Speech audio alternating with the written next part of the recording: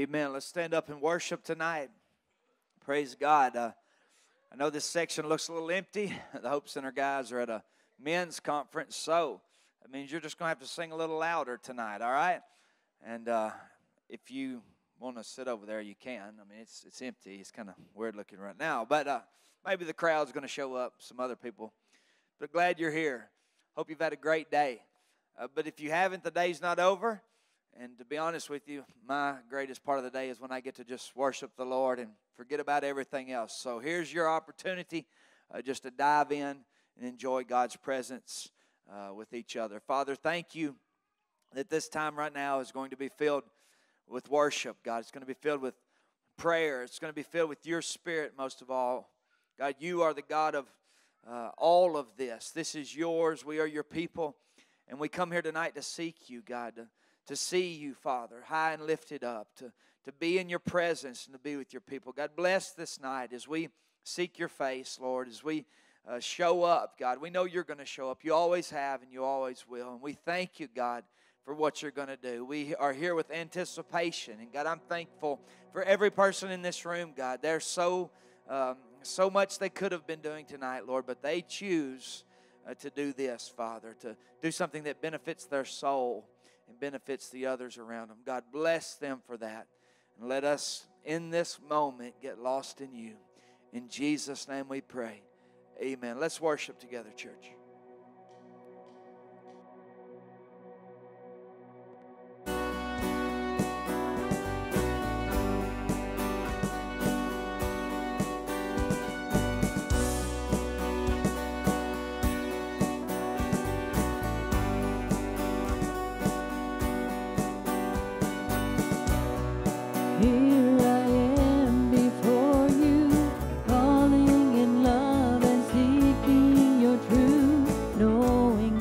Perfect grace has brought me to this place. Because of you, I freely live my life to you, oh God, I give. So I stand before you, God. I lift my voice 'cause you set me free. So I shout from the rooftops, I proclaim that I am yours. I am yours. All the good you've done for me, I lift up my hands for all to see. You're the only one who brings me to my knees to share this love across the earth, the beauty of your holy word. So I kneel before you, God. I lift my hands 'cause you set me free. So I shout out your name from the rooftops, I proclaim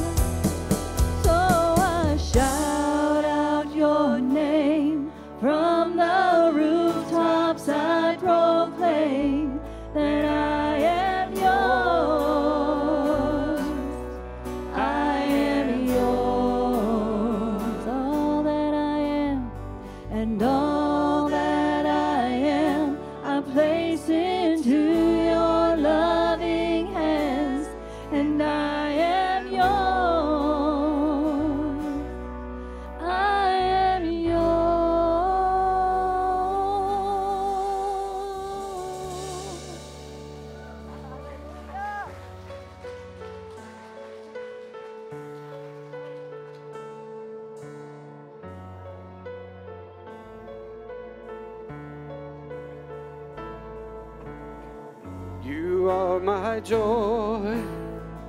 You are my song. You are the well, the one I'm drawing from. You are my refuge, my whole life long. Where else would I go?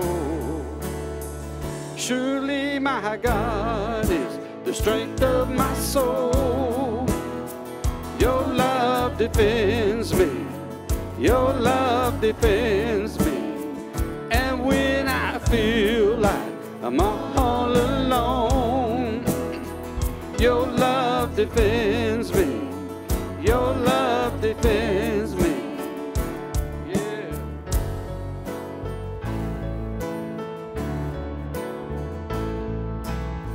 Day after day, night after night, I will remember you're with me in this fight. Although the battle it rages on, the war is already won. I know the war is already won. Surely my God is the strength of my soul. Your love defends me. Your love defends me. And when I feel like I'm all alone, your love defends me. Your love defends me. We sing hallelujah.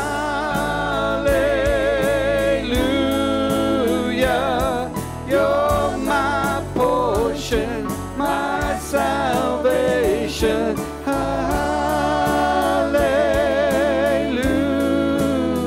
Surely my God is the strength of my soul. Your love defends me. Your love defends me. And when I feel like I'm all alone, your love defends me. Your love defends me. Surely my God is the strength of my soul. Your love defends me. Your love defends me. And when I feel like I'm all alone, your love defends me. Your love defends me. We sing hallelujah. You're my portion, my salvation. Hallelujah. You're my portion, my salvation.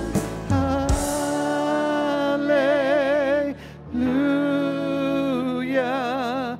You're my portion, my salvation.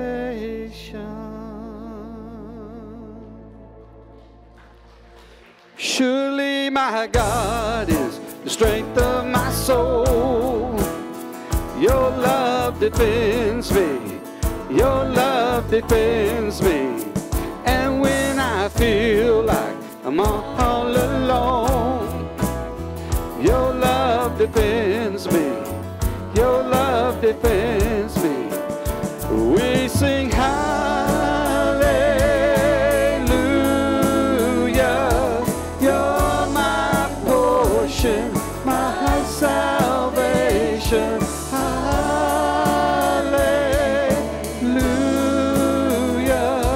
You're my portion, my salvation.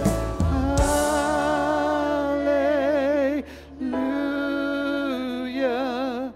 You're my portion, my salvation.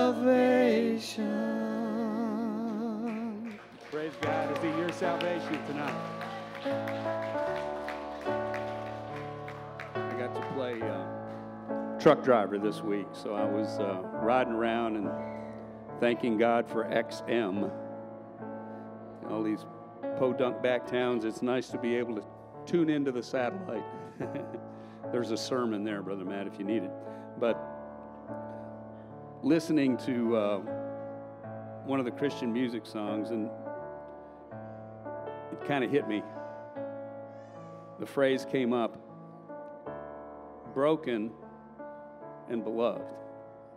And how many times as Christians we get in a mess, we get in trouble, we get in situations, people disappoint us, sickness in our families, that phone bill comes at the wrong time, and this problem and that problem, and we can let them stack up and we get ourselves in a mess. But at that moment, when we're as broken as we can be, when we're in the biggest mess we can be, when we're thinking about everything else in the world, Christ is still calling us as His beloved. You're my child. Let me help you. Let me fix that for you. Let me give you peace. Let me show you a path. Let me show you a way. And I just thought about how so many times when I'm at my most broken, when I'm at that moment, when I just don't, I'm a beloved child. Christ has died for me. He's given Himself for me. And if I will just look to Him as that beloved child, as that one that is there, Lord, how can you take me as this mess? That's what He'll take. He'll take those pieces. He'll put them back together. So praise God for those that are broken. We want to fix it. We want to get out of this mess. But He wants those broken pieces. Bring those broken pieces to me. I'm your hope. I'm here for you. I'm here for you today, tomorrow, the next day. So praise God for the fact that He is our living hope. Let's all sing together.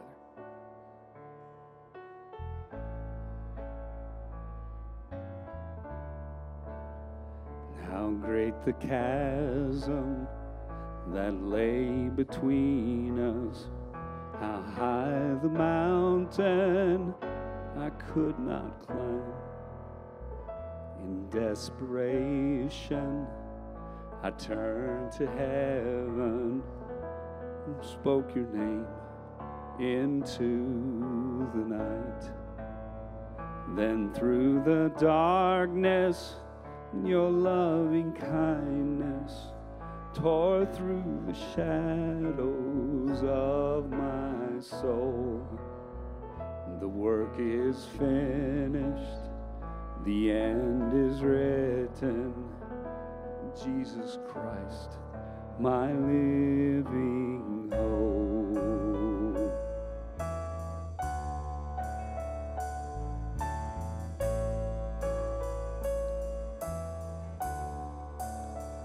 Who could imagine so great a mercy? What heart could fathom such boundless grace?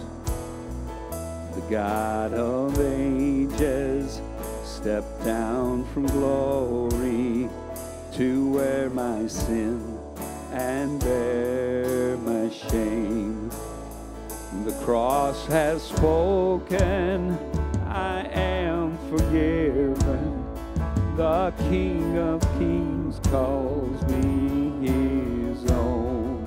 Thanks God, beautiful Savior, I'm yours forever. Jesus Christ, my living hope. Hallelujah,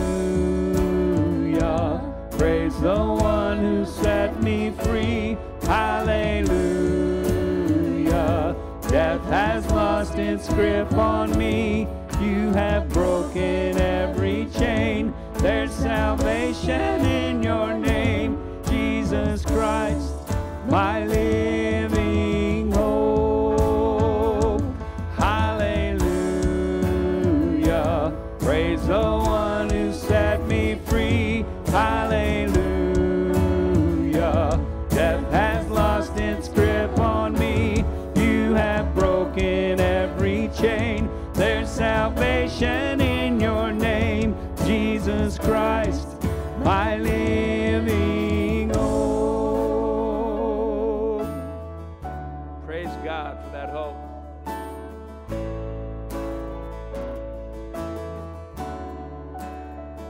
Then came the morning that sealed the promise. Your buried body began to breathe. Thank God. Out of the silence, the roaring lion declared the grave has no claim on me. And then came the morning that sealed the promise. Your buried body began to breathe. Out of the silence, the roaring lion declared the grave has no claim on me. Jesus, yours is the victory. Oh, hallelujah. Praise the one who set me free. Hallelujah. Death has lost its grip on me. You have broken every chain. There's salvation in your name, Jesus Christ, my living hope. Hallelujah. Praise the one who set me free. Hallelujah. Death has lost its grip on me. You have broken every chain. There's salvation in your name, Jesus Christ, my living hope. Jesus Christ, my living hope. Oh Lord, you are my living hope. Praise Him for that hope tonight. Amen, amen. Living hope, not dead, always alive, forevermore sitting at the right hand of the Father. Amen. Ever making intercession for you.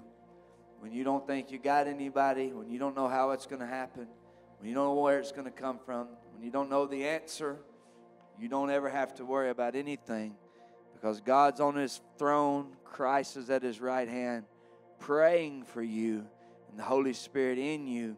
Listen to me. When you don't even know what to do, the Holy Spirit in you is speaking to the Son, to the Father, in order that these things that you need, He's promised, you will always have. Trust in the Lord. Do not lean on your understanding. Don't let your mind mess you up. Amen? Don't let your mind mess you up.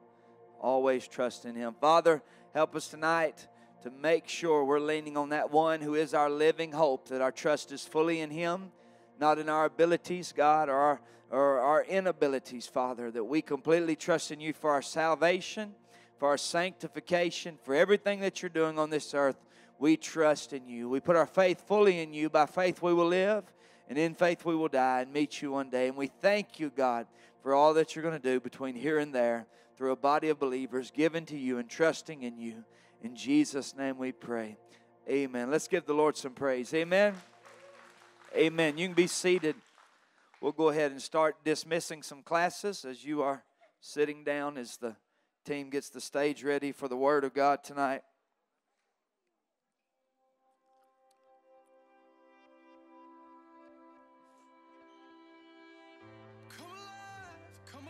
All right. Let's start with 4th and 5th grade, Miss Sheila Allison. Right here, 4th and 5th grade, Miss Sheila Allison.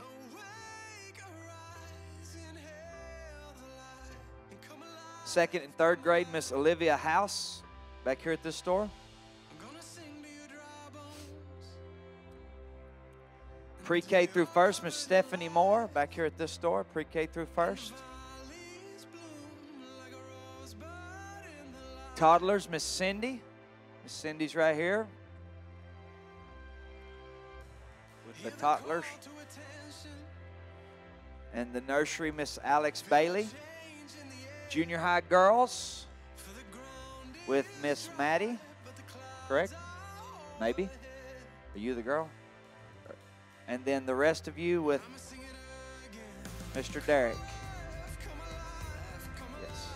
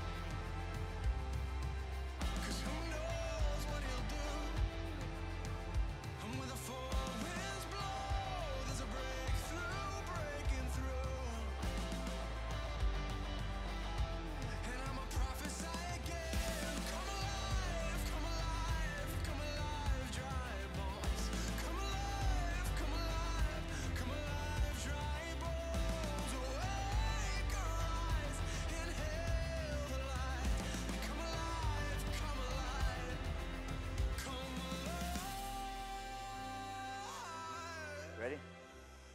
Hey, Kason, how are you, buddy? You want to preach for me tonight? Come on up here. You know whose kid this is, Eli? Boy. You know, there's a story told about a young kid that many of you will know that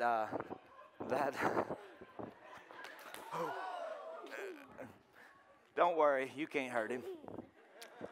Little kid that his dad was going to whip him as they was taking him out. He yelled at the congregation, "Y'all pray for me." And that's the toughest one of all them little boys. 1 Timothy chapter 3. And man, I'm going to have to pace myself standing in the front row. If I do that for 3 services Sunday, I might not be able to preach, and then I've not done myself well. So I might have to skip a couple of those worship services just so I just enjoy it so much. It's what a blessing it is. Our team's a great team. They do a great job. They're good at what they do, and they're faithful. When we had some people come in kind of looking at our worship team, and they were asking questions. They said, "How long have y'all played together?" And we're like, "Well, 8, some of us 8 years, 10 years, 6 years." And they just couldn't believe that this team had stayed together that long. And I just say that is indicative of them being given to God, understanding their calling, and being selfless. They practice all the time. They're here at 5:15 on Wednesday nights, 5:30 till time to go to worship. And then Sunday morning, they'll be here. Some of them will be here at 7:15. That's when it starts. Some of them will roll in right a little bit after that. I won't tell you who those are, but they'll be here earlier. And then they'll do 3 worship services. Some of them also, I don't know if I can handle this, guys. We got something else going.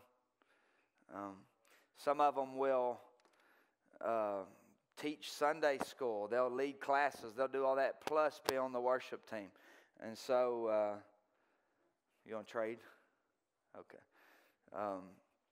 Plus do all this other stuff. So encourage the worship team. When you see them, thank the Lord for them and encourage them. Let me change this out.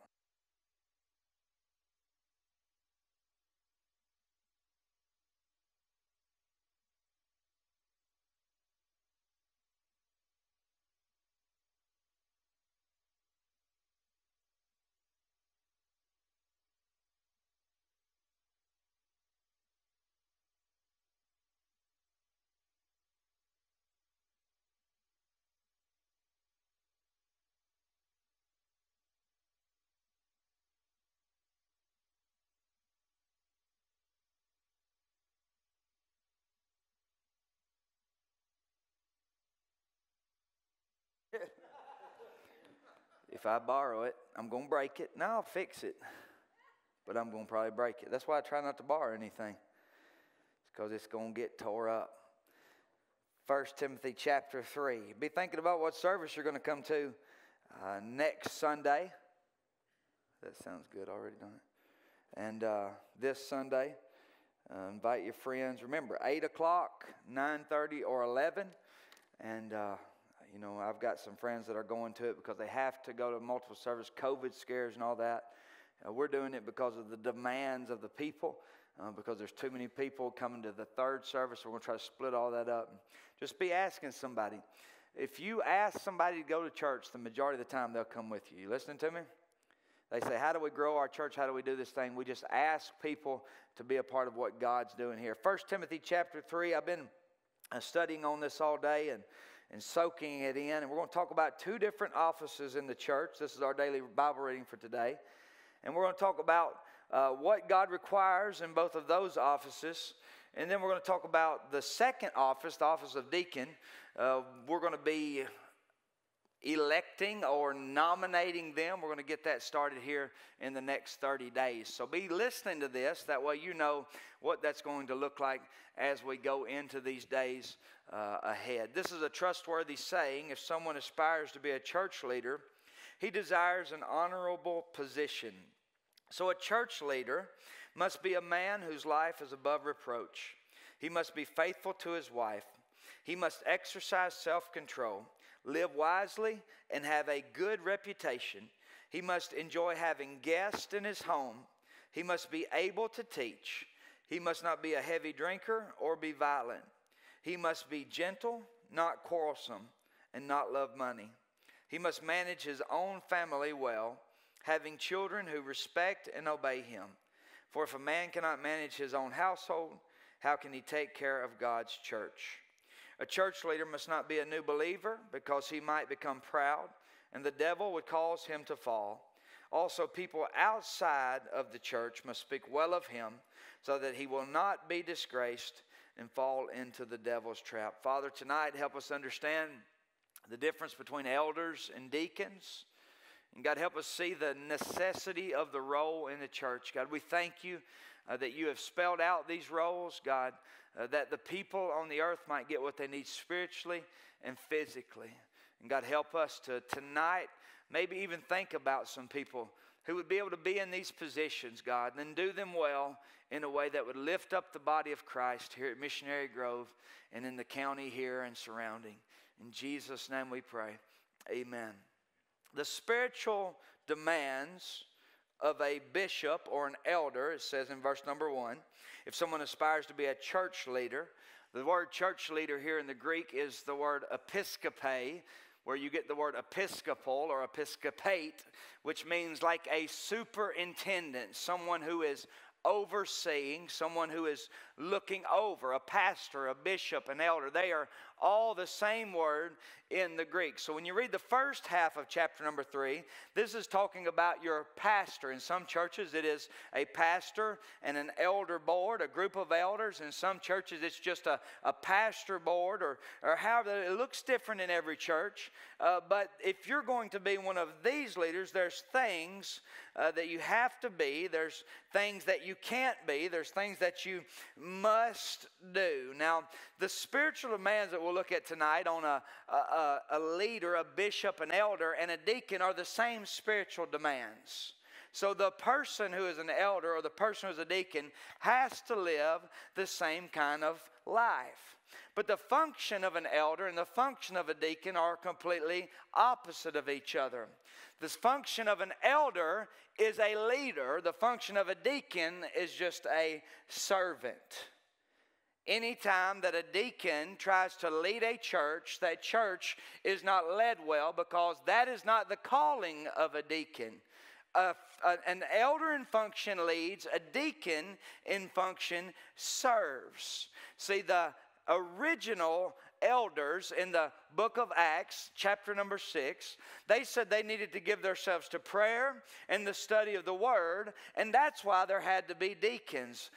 Elders lead the church, and then deacons are a function of pastoral care. They are not pastors, but they are the arm of the pastor, going out to the people, loving the people, helping the people, feeding the people, being with the people as the leader of the people gets with God and gets the vision and prays, gets the sermon, leads in a way that is pleasing to God as they serve in a way that is pleasing to God. We're going to run through both of these things and see how they work hand in hand and how they work together. This is a trustworthy saying. If someone wants to be a bishop or an elder or a leader, he desires an honorable position. So a church leader must be a man whose life is above reproach. We will see that the opposite of both are true. We'll see that a church leader must be a man. And if you look at the Baptist Faith and Message, you will see that a pastor has to be a man, but it leaves deacon open to a man or woman. So the first part of this section is just going to a pastor, bishop, or an elder. It must be a man. Now, I know there's some people who differ with us on this interpretation of Scripture, but I believe it's pretty plain. A pastor, someone who has authority over others in the church, has to be a man. Why? He must be faithful to his wife. A woman cannot be faithful to her wife, or she's living in sin, because she's not a heterosexual. She would be a homosexual. Do you see what I'm saying? So you have to understand, a bishop, an elder, a leader has to be a man. These are not my words. These are Paul's words to Timothy. And you have to see that chapter 2, chapter 3, it's all instructions to Timothy about how to lead the church. A church leader must be a man whose life is above reproach. It has to be a man who's living a life that glorifies God in all aspects of his life. It can't just be in the church. There is no difference in the church life and outside the church life for the man of God. He must be the same at a football game as he is in the pulpit. He must be the same in a duck blind, and that would apply to me. I'm doing things that apply to me. He must be the same in a duck blind as he is in the pulpit. He must be the same on Saturday night as he is on Sunday morning. He's always got to live a life above reproach. God requires this of the man of God. I used to be very upset that church members required the man of God to live up here while they allowed themselves to live down here. Now, according to God's Word, nobody's allowed to live down here, but according to God's Word, I have to live up here. It wasn't the church people that held me up to that standard. It was God's Word that held me up to that standard. I was mad at people for no reason. They were just wanting me to be what God said I should be. If you can't live holy, you can't be a man of God. Are we perfect? By no means. But are we striving for perfection? Absolutely. Are we striving for excellence? Absolutely. Are we running hard after God? Absolutely. Do we mess up? Absolutely. But do we stay in the mess? Absolutely not. We continue to improve ourselves and live in a way that nobody around us would say, that let your good be spoken evil of. We live in a way that is pleasing to God. He must be faithful to his wife. I have to be faithful to my wife. Amen? How can I tell you what has to happen in the house of God or in your home or with your spouse if I myself am not modeling that in real life and from the pulpit? I have to be faithful to my wife. I must have self-control. I must live wisely. I must have a good reputation. You say, well, does it matter what people think about you? It matters that you're a representative of God. And yes, some people are always going to have something against you no matter what you do. But you live a life that way, you're not the one giving them that reason to have it against you. Amen? Some people will make stuff up. Some people just want to be mad. Some people just want to be upset. There's nothing you can do about those people. But you have to try to live in a way that they can't speak aught of you and it be true. Live wisely. Control yourself. Control your mouth. Control your habits. Control your body. Control your mind. Self-control is not in just some areas. As a minister, as an elder, as a bishop, as an overseer, I have no right to ever make the statement, I just can't help it. I can never make excuses for my sin, because Christ is telling me in this word here, I have to have self-control and I have no excuses. He must enjoy being in the company of people. I think some people miss that part. To be a minister, an elder, to be a bishop, an overseer, you must be willing to have guests in your home, to be hospitable. You got to be a people person. Like I've heard pastors say before, I just don't like people. Well, you don't need to be a pastor. You got to love people. You got to like people. You got to invite them over for dinner. I thank God for my wife who, when I say, hey, can we have so-and-so over for supper? I want to get to know them. I want to meet them. Or she's always saying, hey, we need to have so-and-so or this person or that person. You know, and if you haven't been invited, don't get upset and offended right now that I'm talking about this, okay? We have very few. We have one night a quarter that we can do this. So if you'll stay here for 21 more years, we'll get most of you in, okay? You know, we try to be hospitable. We try, but you have to be as a minister and zealot. My position requires you to be able to have guests in your home. Must be able to teach. I have the gift of preaching. I have to work on the gift of teaching, but it is no excuse. I can't just say, well, I'm just a preacher. I'm not really a teacher. No, I have to make myself do this. When I first started preaching, I was very uncomfortable with giving altar calls. I was more of a revivalist, not an evangelist. I was more of I give the gospel, but it's hard for me to harvest. And I know some men of God that are great harvesters. But when I was reading the scripture one day, it said that a pastor must do the work of an evangelist. I didn't have a choice. I couldn't say, well, I'm just not a real good evangelist. I'm just not a real good harvester. I'm just not a real good teacher. I just really don't like it. Once God calls you into these positions, then you have to take on the form of what that looks like. In fact, if God calls you into a position that is plainly laid out in Scripture, you might not be comfortable with what it looks like, but you have the ability through God to do what He's called you to do. He wouldn't call you to do it if you didn't have the ability. Somebody say, I just don't know. Well, Moses didn't know either. He was a stutterer, right? Let my people go. That would have been real convincing, wouldn't it? But God said, I've got a plan. You don't have to say a word. Your brother can speak for you.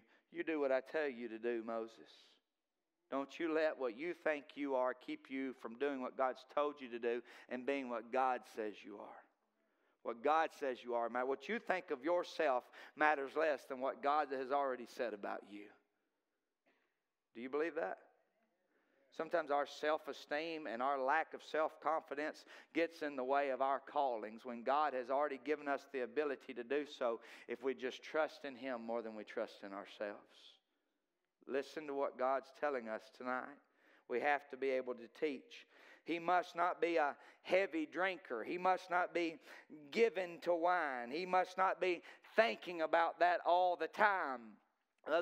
He must be Ephesians chapter 5, where Paul says to not be drunk with wine as where is an excess, but be filled with the Spirit. A man of God can't be looking for a drink from a bottle. He needs to be looking from a drink from the fountain that never runs dry, the Holy Spirit. Okay? So if somebody has a problem with alcohol, if somebody has a problem with getting drunk, if someone has a problem always thinking about that substance, then they can't be a pastor, an elder, a bishop, an overseer. God says they can't. They have to understand this is what they cannot do. They must not be heavy drinkers. You say, well, I don't think they should drink at all. Well, I'm not disagreeing with you. But I can't tell you from Scriptures you shouldn't drink at all. What I can tell you, though, is it will ruin your witness. It can ruin your family. It can ruin your life. It can cause you trouble that you never had to be caused because you didn't need it in the first place.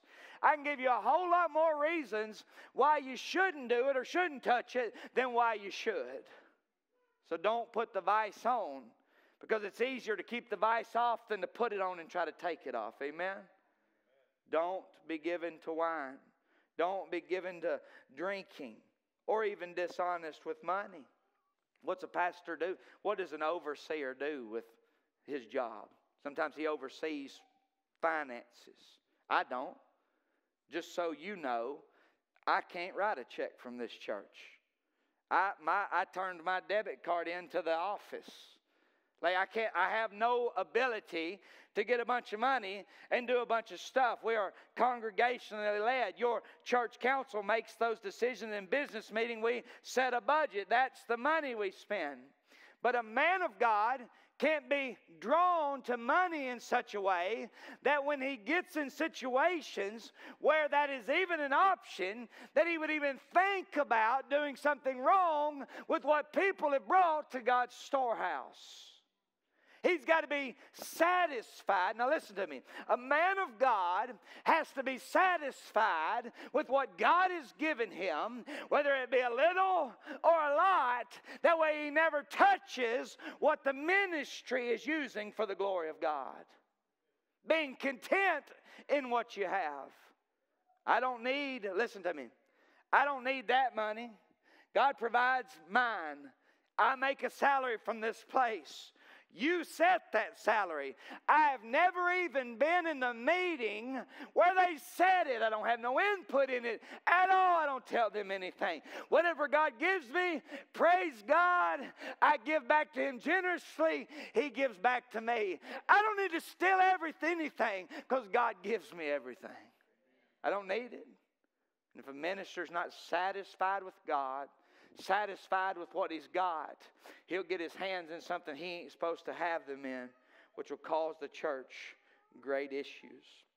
They must be committed to the mystery of the faith now revealed and must live with a clear conscience. What does that mean, the mystery of the faith? When Paul wrote the mystery of the faith, he meant the gospel. Must be committed to the gospel of Jesus Christ. See, that is what has now been revealed, and they must live with a clear conscience. I am doing everything in my ability to be everything that God has called me to be, preaching the gospel, giving the gospel, doing what God has called us to do, being what God has called us to be. Also, listen, a church leader must not be a new believer. He can't love money. He must manage his own family well. His children must respect and obey him. If he can't manage his own household, how can he take care of God's church? I don't want to go to that other part. I want to talk to this for a minute. If I cannot raise my own children correctly, I can't lead this church. You listening to me? Did you know that sometimes a minister's children disqualify them from the ministry while they're in his house? Now, while they're out of his house, there ain't nothing he can do. They grow up, they leave, they don't live for God. He raised them right, there's nothing he can do. But if I can't control John, Derek, and Maddie, and Sophie, and Kingston, if I can't do that, then I have no right to stand up here and try to do anything else. I have to rule my own family well. Because if I can't lead those 4 kids and my wife, how am I going to lead a congregation of 500 people? Now, here's what I've never seen. I've seen a lot of ministers' kids out of hand, including mine. I'm being honest with you. But I've never seen a minister step down because his kids were out of line. And I've never seen a church say, you got to step down because your kids are out of line. I don't really know what that looks like. I pray I never do. Amen? I pray, as my 2 oldest have been saved already and baptized, that my 2 youngest get saved and baptized. I pray Tiffany keeps acting like she is. Amen? She's the best thing I got going for me right now, to be honest with you. So I pray she just keeps towing that line and we don't ever have to deal with it. But if there ever becomes a point where my kids are raising hell in this community instead of me raising heaven on earth, it'll be time for me to sit there and let somebody else stand here. I have to realize that in my own life. I have to be willing to accept the fact that if I can't raise my kids, I can't lead a church. A church leader must not be a new believer because he might become proud and the devil would cause him to fall. Why? Why can't they be young? Well, wasn't Timothy young? It didn't say young. It said a new believer. That's 2 different things. You can be young. When Paul wrote to Timothy in this book here, Timothy was in his early 20s. You listening to me? But he wasn't young in the faith. Remember what Paul said to him? Remember your mother and your grandmother who raised you right, who brought you to Jesus, who taught you the faith, who brought you along. It wasn't that Timothy was a novice. He was a young man, but Paul also wrote to Timothy, and he said, let no man despise your youth, but be an example to them in your faithfulness, in your purity, in your speech, all of those things. Be an example to everyone that's older. Don't let them look down on your youth. Just because you're young in age doesn't mean you're young in the faith. Listening to me? We don't need a pastor that's just been saved. We don't need leaders in the church that've just been saved. I get it. Everybody is jumping, ready, rip-roaring. I got it now. Let me do something. But we will see here that pastors, bishops, elders, and even deacons must be proven before they're put into a position. There's no age qualification, but they must be proven to be spiritually mature and full of faith before they are put into these positions. The church leader must not be a new believer. Let me see what time it is. Amen. The church leader must be a new believer. Can't be a new believer because he might become proud, lifted up, and the devil would cause him to fall. Also, people outside the church must speak well of him so that he will not be disgraced and fall into the devil's trap. I was sitting with a bunch of preachers Monday. Some of y'all might know Malcolm Norton. Malcolm Norton was a faithful Baptist preacher at Trezevant Baptist Church for many years. He was known as the community's pastor. Even though he pastored that one church, he did more funerals and weddings of people outside the church than he did inside the church. Everybody knew him, everybody loved him, and he was well respected in his community. How are we going to do anything great in this community if the one standing behind this pulpit is not respected in it? It's just the truth. Brother Dennis Trull, McKenzie First Baptist, he preached for us and then he got COVID. We didn't give it to him, I hope. I would like to have him back sometime. He's that community's pastor. He goes to the restaurant every morning, sits at the old man's table, talks to everybody. Everybody knows him, well respected. In fact, they gave him one of the waitresses the other day, gave him one of the best compliments I've ever heard a preacher get in my life. She said that, Brother Trull, you are the most well-rounded preacher that I've ever met. Well-rounded. He could talk to people, walk with people, love with people, cry with people, rebuke people, help people. Just talk about basketball at the table if that was what they're talking about. But he was well respected. He is well respected.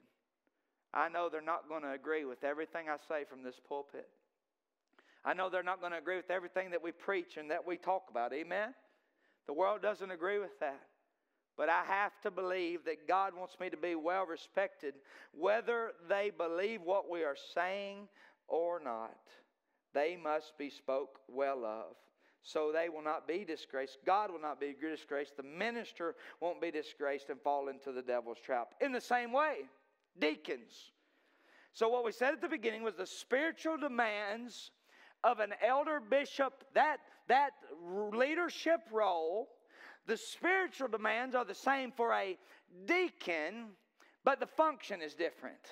In the same way, deacons must be well respected and have integrity. The word here for the deacon being well respected is the word where we get gravity, grave, weight, the weight of the seriousness of what they're doing.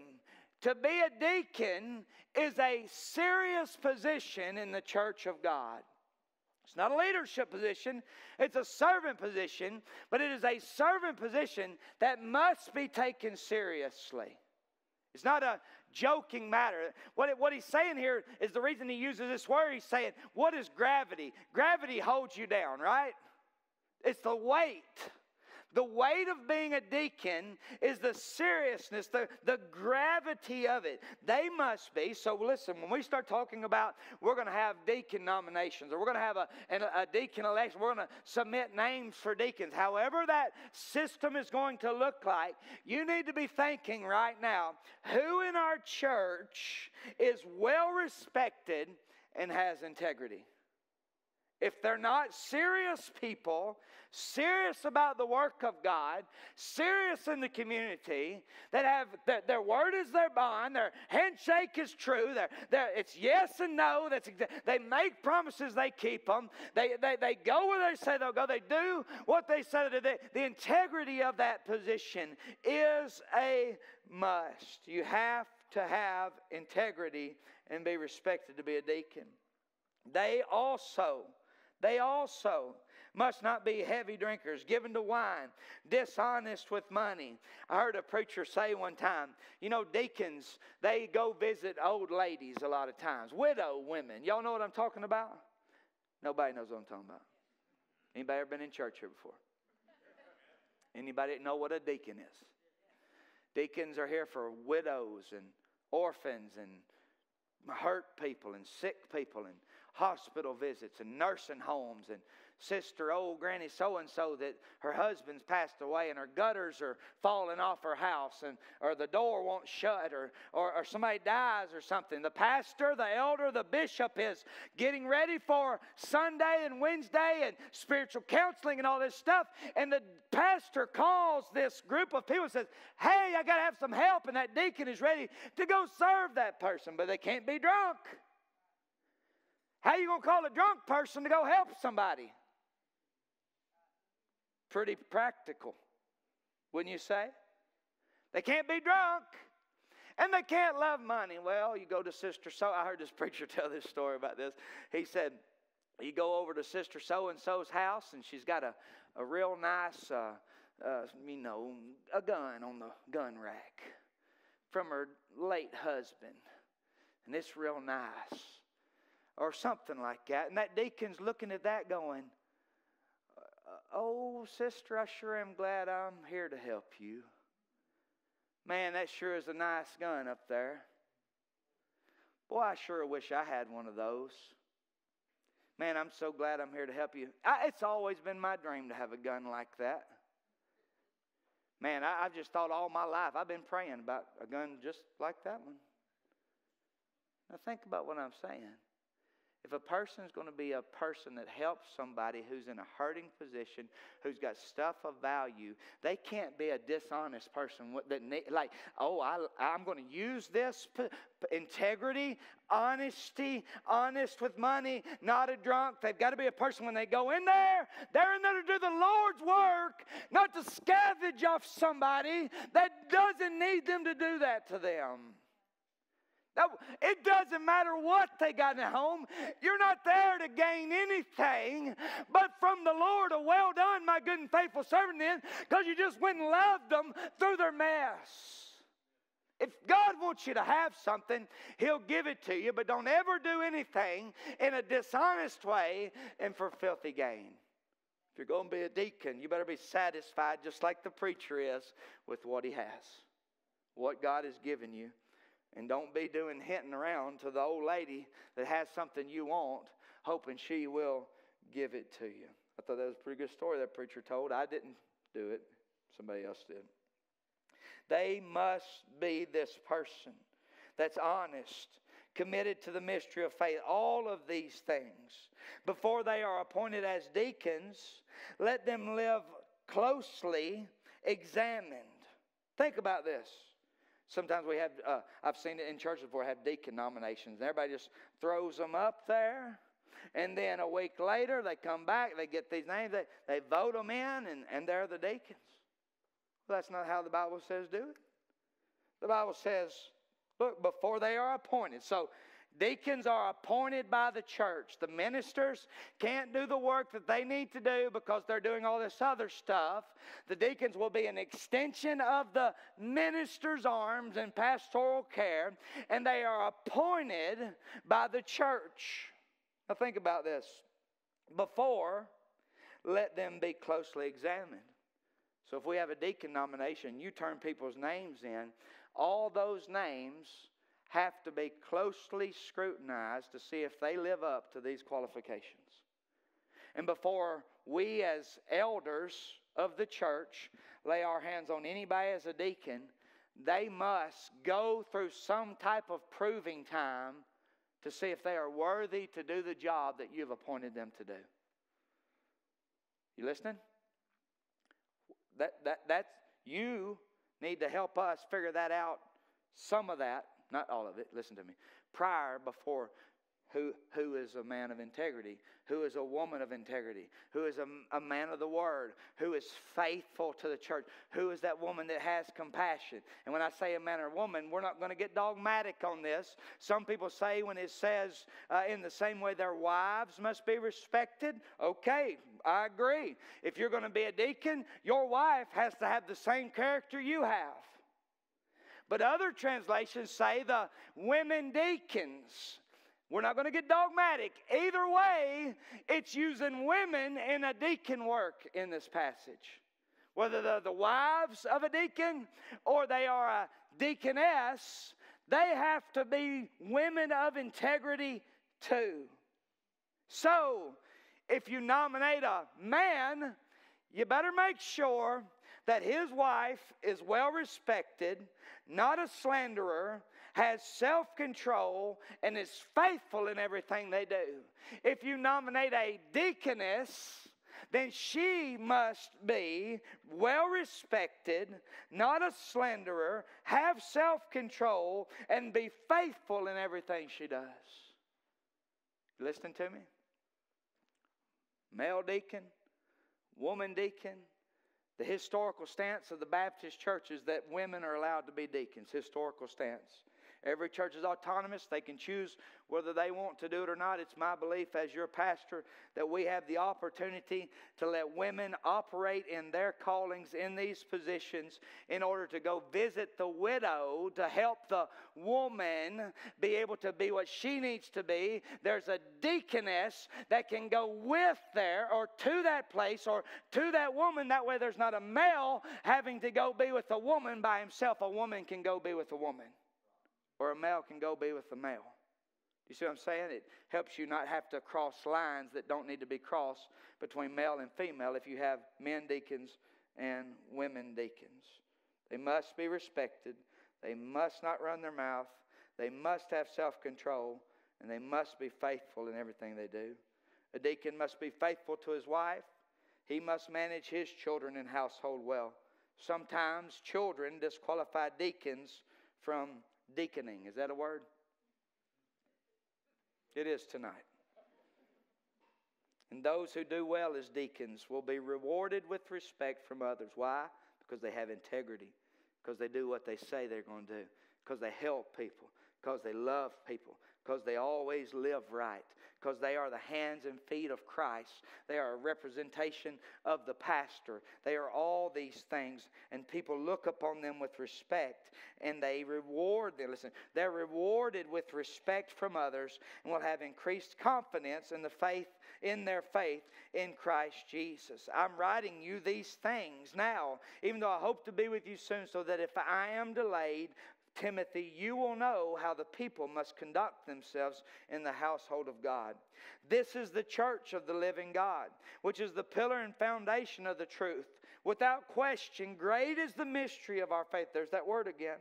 Christ, this is the mystery. It's not a mystery to us whom it's been revealed. Amen?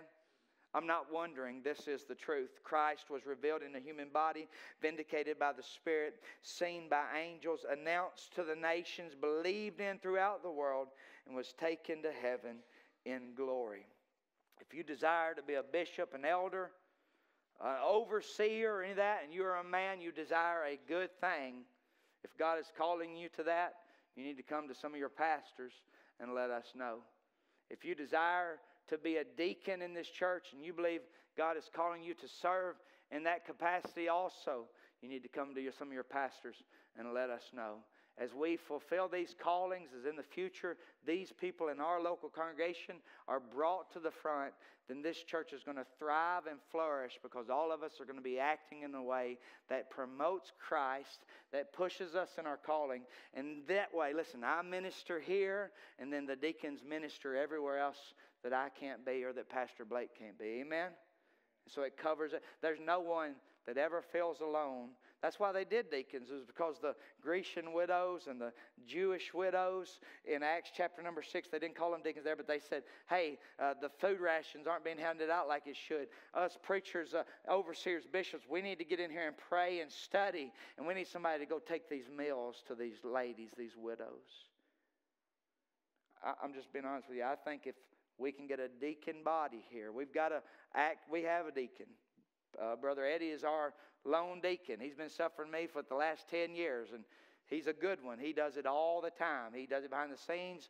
You never know it. He's visiting. He's going. He's doing. He's never quit deaconing. But along with him and the size of our church and the necessity of needing it for pastors, we're going to have to elect some more. That way he can have some help and that we can have some of y'all fulfill your calling. Let me pray for you. Father, I thank you in Jesus' name that you're going to do this in our church. You're going to raise up bishops. You're going to raise up elders. You're going to raise up overseers. You're going to raise up teachers. You're going to raise up deacons, servants of the Most High. We thank you for that. And we thank you, God, that in the days ahead, Father, that we're going to be able to have a much greater reach across this congregation, fulfilling and able to bear others' burdens, Lord. We thank you for everyone that's already serving in these capacities, and we praise you for the ones that are going to. God, we praise you for this Sunday going to 3 services. God, we just ask you to bless our church. Bless us with the Spirit of God. May your Spirit reign supreme. May you be poured out on all flesh. May the lost be saved. And may you fill this building for your glory and yours alone. In Jesus' name we pray. Amen. Amen. See you Sunday. If you come into the 8:30, the 8 o'clock, don't be late and show up at 8:30, all right?